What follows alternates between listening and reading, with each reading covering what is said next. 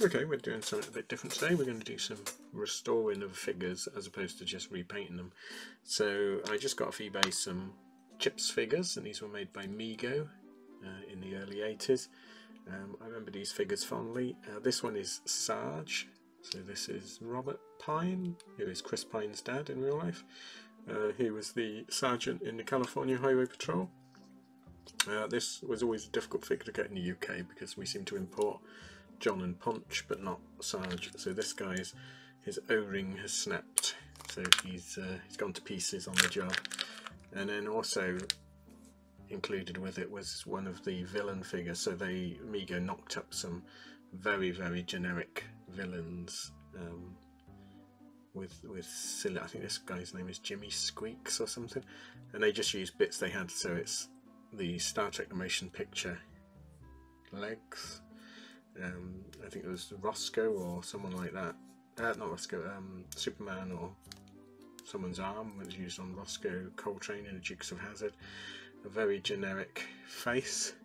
It's quite nicely detailed but very generic, but his head's come off, so I'm going to find some way of getting that stuck back on. And this is the Sarge figure. These were probably the pinnacle of the sculpts that Mego did just before they went bust. This figure requires almost total repainting once his O-ring has been fixed. So the first thing we're going to do is just take him apart. Hope that the screws are not rusted solid in it. The good thing about these Megos is you can unscrew them. Oh, it is a bit rusty. So the screws come out. Will they come apart? Can't even see an O-ring in there. Oh, there it is. It's gone rancid. So it's just a little O-ring that holds them together. So I'm going to fix that. But also I need to repaint it. I think it needs a wash to start with. I wonder if someone's tried repainting them already, because there's black paint all above the boot, which there shouldn't be. So I'm going to go and wash these, and we'll come back and we'll see what we can do paint wise. Okay, so I've washed and cleaned up all the figures. So what I'm going to do, like the boots, I'm going to mask and spray paint because I want them to be really nice and glossy, not show any brush marks. So I've just used sort of detail Tamiya masking tape. The belts I'm just hand painting. Same with the gun holster, they'll need a couple of coats. I noticed that one arm has actually been glued solid. I'm not too worried about that. I think it would probably break it to try and get the glue off. They appear to have used epoxy, but I'll give it a go. And then the watch will need painting. The hardest part is going to be to match this sort of khaki colour. So I'll have to have a look and see what I can do about that one. What I'm going to do is spray the boots, paint some other stuff, and then we'll come back and we'll paint the face. Not the face, but the hair. I'm not going to do the face on this one because I want to make it sort of like almost how it was as a figure. And then also on the helmet there was a blue circle, so I need to look at that and see how I can do that one.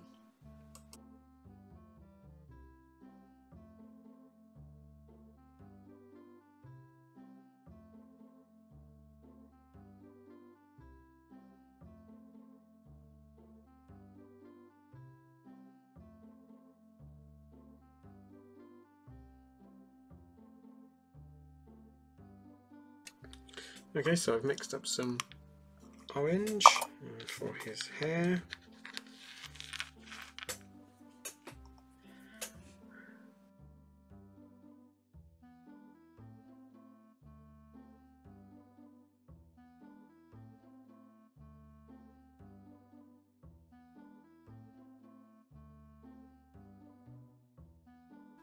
There we go. And he has white highlights on it. I'll do that when it's dry. Okay, so I sprayed the boots. I'm just going to take the masking off, see what it looks like.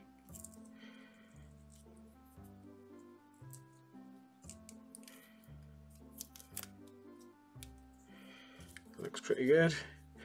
I was looking online, and it seems to be all of them, because they were sprayed in the factory, all of the figures, you can see even carded ones, the top of the bottom of the trousers are covered in black paint.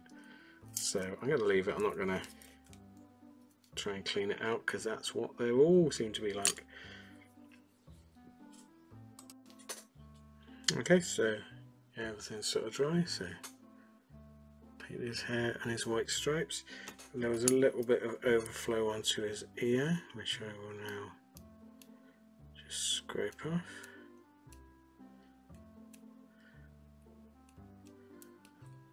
There we go. So I think we can put them back together. I haven't got any O-rings, but I do have some elastic bands, so I'm just going to double them up.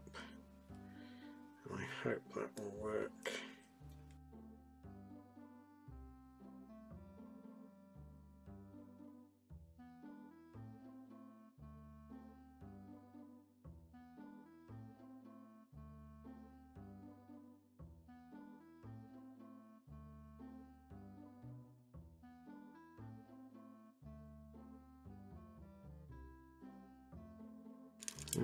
Quite loose.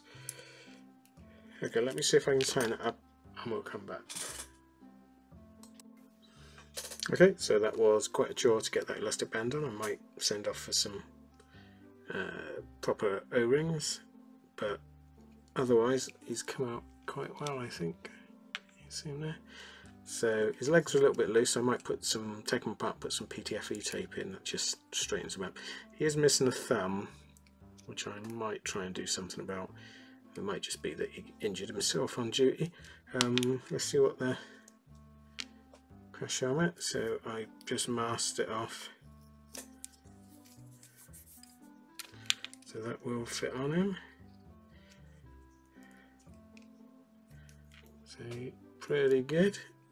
Jimmy Squeaks is just gluing at the moment. So what I did was drill out the neck, put a Lego piece in there, and then in Jimmy's head drilled out the neck and then stuck a Lego tube in there, so that will just slot in there once it's dry, and that will mean he's got a movable head. So yeah, so I think that was pretty good. So I got these really cheaply on eBay.